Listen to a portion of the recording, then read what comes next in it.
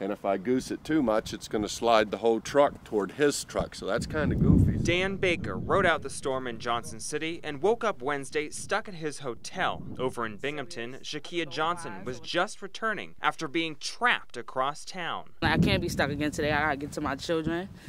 This is what I had to come out my friend's house like this, and now I gotta get in my house, and I'm stuck looking. Everything is a story after the surprise record-breaking snowfall. Lumps resembling cars dotting nearly every city street, touches of irony around each corner, and residents helping each other navigate unplowed roads. I drove by and saw him, so I towed him out with my truck.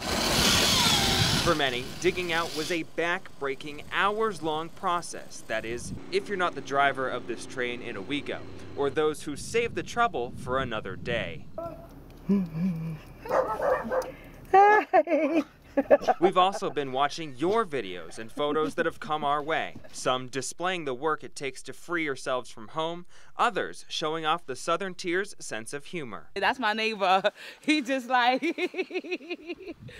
It's just crazy. Oh my goodness. Winter may have gotten one more laugh in this time, but the images of everyone banding together gives us the say over how this storm will be remembered.